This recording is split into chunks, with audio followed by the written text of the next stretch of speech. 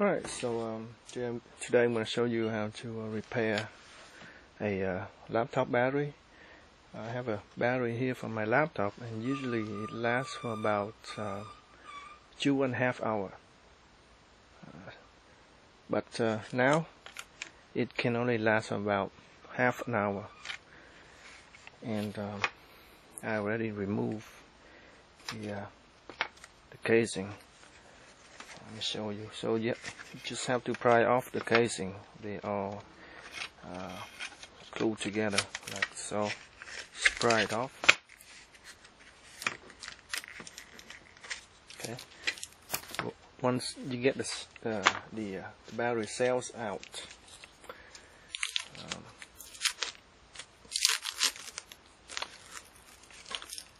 you're gonna have to find bat cell. So here I have 6 cell battery pack, and there must be at least one dead cell in here. Right. But the problem with this battery is they are in both series and parallel. So this battery pack is 12 volts, right? And each cell here is 3 volts. 2 of these cells are in parallel. 2 of these are in parallel. 2 of these are in parallel. And these 3 pair connected in series. So 4, 8, and 12. So between these 2 terminals from the top to the bottom, that's 12 volts. So 2 of these in parallel. So when you measure the voltage, let me get the voltmeter here.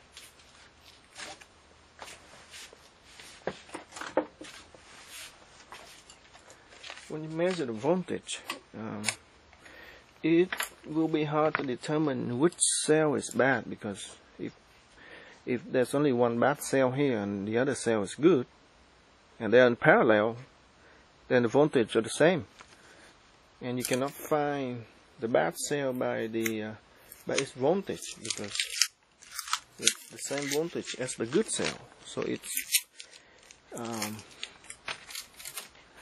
I would say it's masked by the good cell. So it's hiding, the bad battery is hiding in the good cell. Here, let's show you. 3.8 volts, right?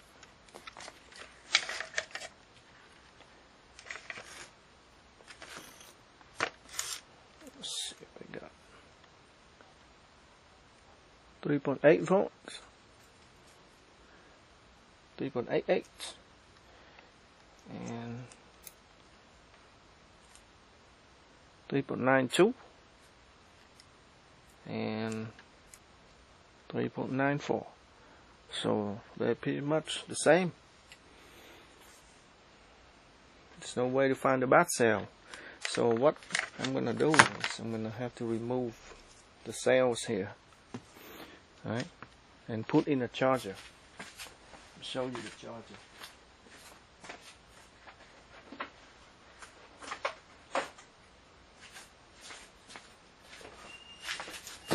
So I have this 18650 charger, and usually when you charge a bad cell, you will know it, because it's gonna heat up. It won't take a charge and it's gonna heat up.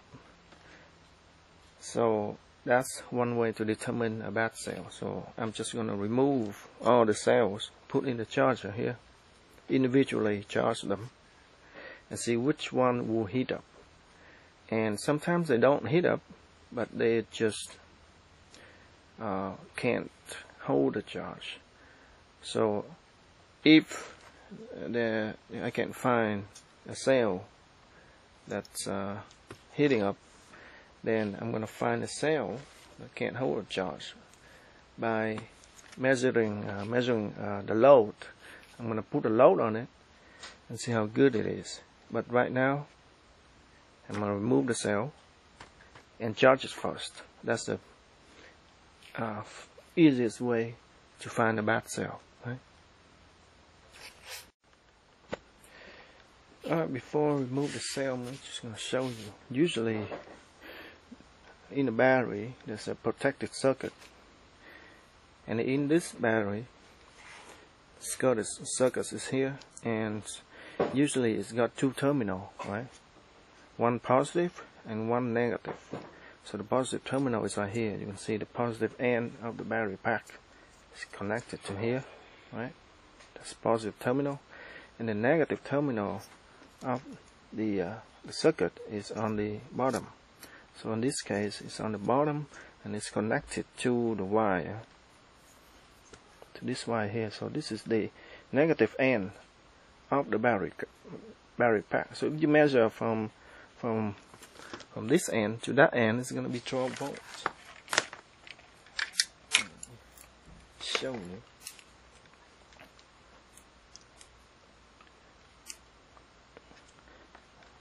Uh-huh.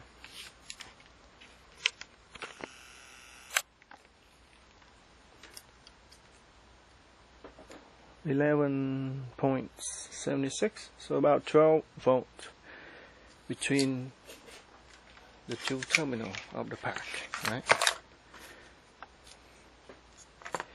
So just have to remove this terminal here using the soldering iron. Just remove this terminal and this terminal right here, and there's one wire that goes in here. Usually it does have extra wires, probably one or two extra wires for balance charging, and in this pack there's only one extra wire for balance charging. So that's all I have to remember when I want to put back the pack when I'm done, right? Alright, so I've just removed the cells out of the circuit.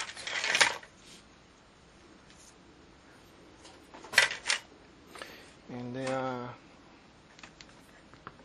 let me see, so I number them in, so I know which one is which. So 1A, 1B, usually in parallel. It's two in parallel, this two in parallel, this two in parallel. Right, so they are connected like so, right? There's a tap here that connect these two together in series. So I just cut it off and remove. So now what I'm gonna do is I'm gonna put in a charger, right, like so, and charge them first. I don't want to remove them right now individually because I'm lazy. Just want to charge them two at a time like so, and the other two goes here, right? And I'll see which one is gonna heat up. That's how you determine the bad cell, right? Like so. Just plug it in, charge it, and if I still can't find the one that's heating up, I'm gonna have to remove them individually. So that means I have to cut this pair in single cells, and then I'm gonna do a load test, and that will be later. Right now, let's see if I can find a bad cell this way. Alright, so after I charged these batteries, they all charge fine, and they don't heat up. So that means I have to find out the hard way, probably because these batteries are bad. It's not that bad. When the battery heated up when being charged, that means it's become very resistive, and it heats up internally, so it doesn't take a charge, but instead it will heat up itself. But in this case, none of them heat up. So what I'm trying to do next is I cut them in individual pieces, right? They were in parallel like so. I cut them into individual battery, and I'm gonna do a load test. The way I'm doing this is I use a spring. You can see here. This spring I got from a DAT printer, by the way. A printer's got a lot of springs, and I just salvaged from a used printer. And I use this spring to test the load of the battery. So negative to the negative end, and the other end go to the positive. And it will heat up this ring just like what you have in a electric oven. Right? You short out the tube terminal, and it will heat up the metal right in the middle. In this case, it's the spring, and it's gonna heat up really fast. And I'm gonna only do this for probably about a minute or so, and I have to disconnect because I don't want the battery to explode, because during the process the spring is heated up and the battery is also heated up. So I don't want the battery to explode on me. And you probably wonder, what's this metal ring for? It's for my protection. So in case it blows up, it blows either side, not toward me or the camera. So, and I also have this to measure the temperature, how fast the temperature rise, and voltage also, how low the battery voltage is gonna drop while being under load. Right? So let's get to it. Alright, so I'm ready to load test this battery here. So already connect the negative, and let's connect the positive. And let's see how fast temperature is rising. So we got 40 something, 51,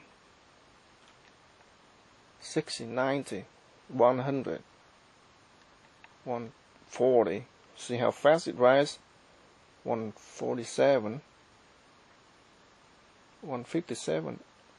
My thermometer doesn't have a good aim, so that's why it fluctuates. But you just get the highest reading. 180, 190. It's really fast. This is Celsius, okay? So it's not Fahrenheit. It's Celsius. 194. 196, 198.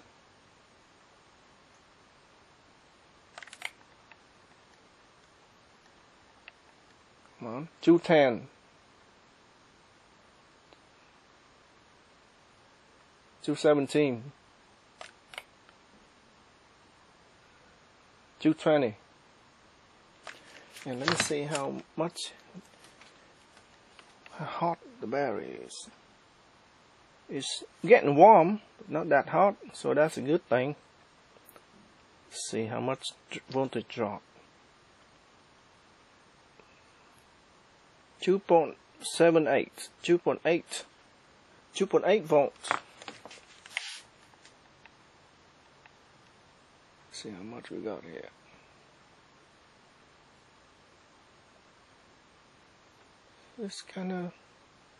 It's decreasing. So the battery is at its maximum level now. So it's about 200, 198, 200. 206, 211, 218,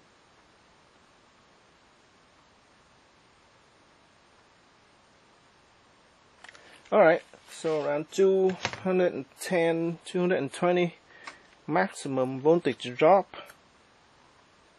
It's 2.7 volt now. It was at 4.2 volt before the test, but this is under load. Alright, so I think I'm good So let's. Wow, the battery is now really hot. Let's see how hot it is. That's room temperature. Room temperature is about 30 degrees Celsius. The battery is 47 degrees Celsius. That's hot for a battery. It's getting hot. Alright, about 47, 50 degrees Celsius. And let's see the voltage right now. After being disconnected,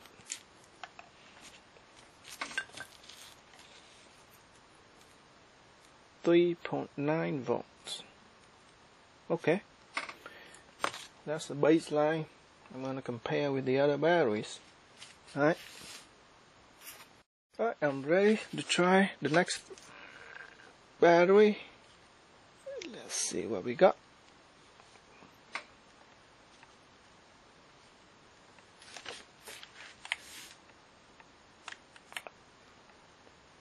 Celsius, 128. That's fast. 140, 150, 160.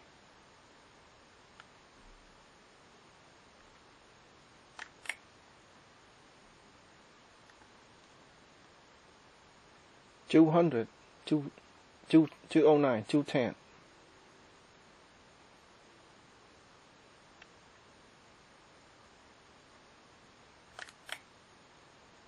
205,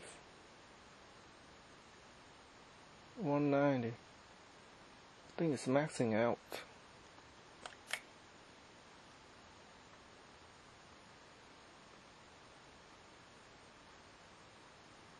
You see, this thermometer has got a laser beam, but it's not where the laser is pointing at. It's like off, way off.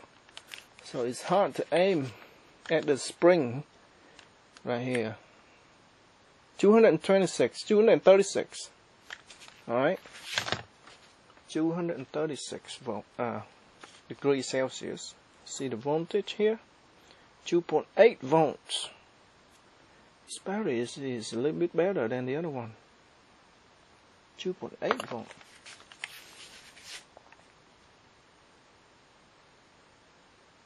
$243.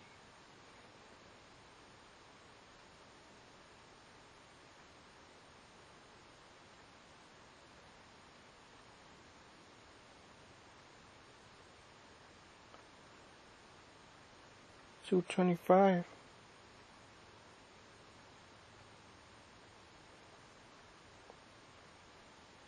$217. It's going down. I think it's reaching its maximum.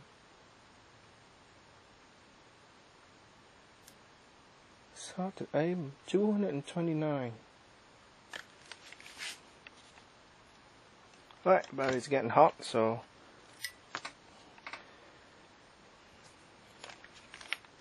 how hot is the battery? 47 Celsius. Alright, so this battery is almost the same as the last one. It's getting hot. Alright, I'm ready to try the next one.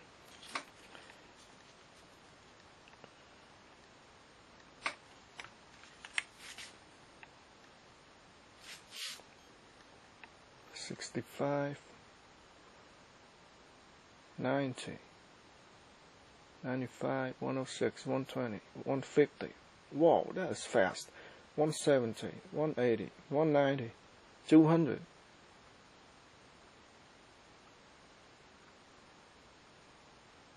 $220, $214, $225, $250, $260. Wow. $264. This one is definitely better than the last one. The last two batteries. 260, 260, 265, 269,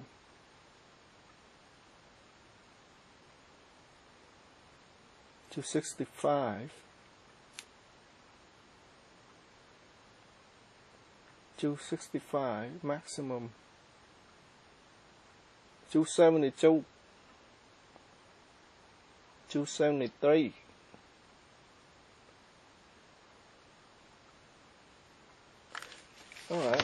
270 degrees Celsius. That's really hot.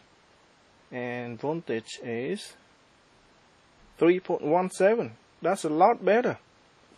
That's a lot better.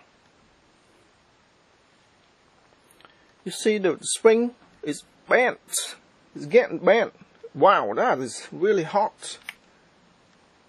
Spring is really hot now. 280. So this battery is definitely, I'm done testing here, better. Definitely better. It's harder and it's faster. It's more intense.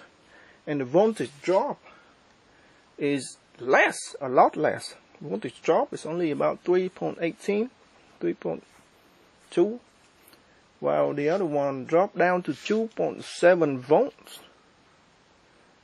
So this cell here is a lot better, and it's not as hot. You see, it makes the spring a lot hotter, and the battery itself is not hot. Let's see how hot it is. 40 degrees Celsius. 40 degrees Celsius. The other one was 47 Celsius. So this cell is definitely better. See, there's a big difference here. Alright, I'm going to put it aside. And let's try the next one. Let's try the next one. This is the fourth cell that I'm trying. Right? Let's see what we got. 90, 104, 120, 128.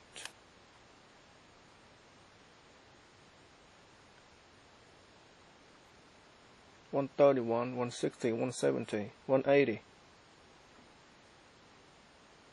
190, 130, what? I was at 190, 206,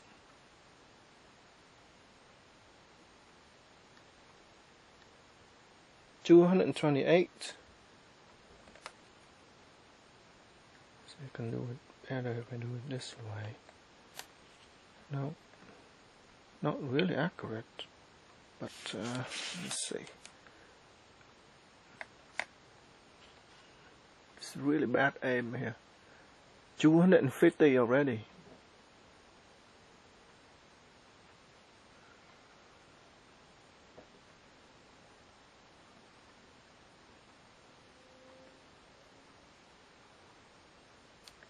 Can't really aim. 255, 265, 270.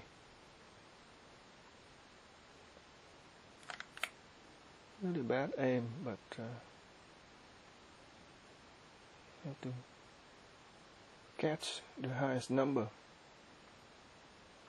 277, 280. Alright, let's see the voltage drop here. See it? 3.18 volts. Over 3 volts. That's a lot better. Alright, it's getting real hot. So, I think we're done. See, the battery is not as hot. So this battery is the same as the other one. It's pretty good. 42 degrees Celsius. The other one is 47 degrees Celsius. So that's like 12% less hot. So that's good. Alright. Alright, I got my last tool here. And let's try it.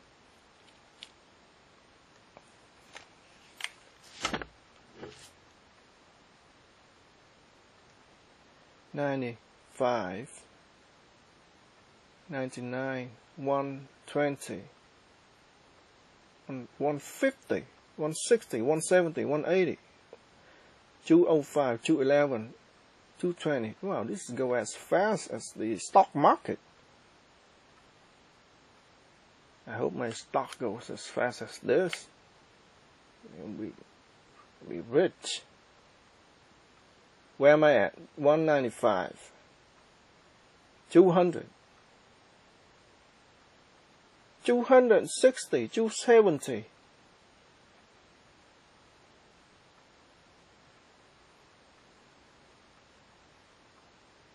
$270, $270.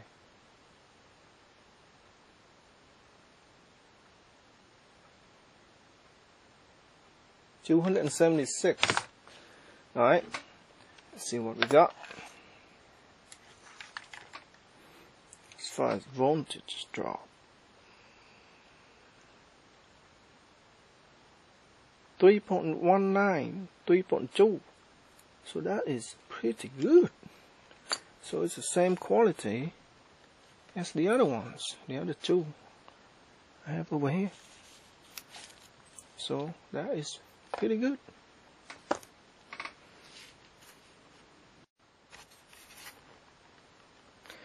Alright, so let's go with the last cell here.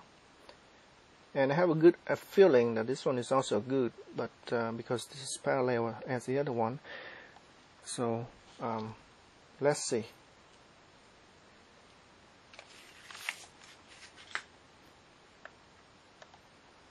$95 already.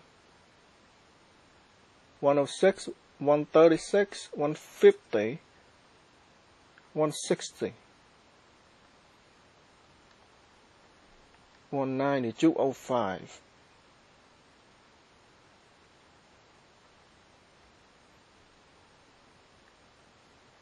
$233, 241, 249, 257, 260.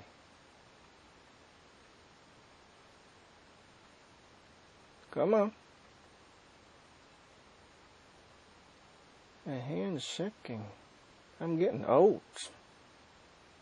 276, 274. Alright, so let's see real quick what we got here. 3.1417, 3.17, so it's the same as 3.15.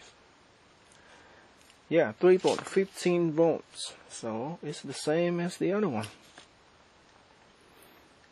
So, and the battery is not as hot. I'll put my hand away. It's gonna skew the result, but what we got here? 38 degrees Celsius. Wow. Well, it's because this test is shorter than the other test, but it's the same as the other one. So we got 4 good batteries, and I got 2 bad batteries. Alright. So this one I wrote down because it seems to be different than the other ones. So I wrote down I got 210 degrees, and the voltage drop, it dropped down to 2.7 volt, same as this one. So these two are in parallel and they are back together, down to 2.7. I think this one is down, even down to 2.6 volts. So that's not good. So now I found 2 bad batteries. All I have to do is get 2 new 18650 cells and add them with the other 4 and put back into my battery pack. You know, solder them together and put them back in here again and put back in the pack, and good to go. Alright folks, that's how you find out a bad cell in your battery pack, in your laptop battery pack. This is a long process, but this is the only way to find out a bad cell in your pack. If you got lucky, one of the cells may short out, and it's gonna heat up. When you charge it, individually, when you charge it, it's gonna heat up, and you will know for sure that that cell is bad, because they do not really heat up real bad. I mean, it heats up just a little bit, but not too much. But when it's bad and it's short out, it's gonna heat up real bad. That's when you know the cell is really bad. But in this case, the cell is bad, but it's not as bad. So it's harder to detect a bad cell like this. And the only way is to do a load test. And this is the only thing that I can come up with, cheap way to run my test. And if you have something like a motor or some electronic device that can run on 4 volt, you can test it too. But I think this is the fastest way to load test the battery.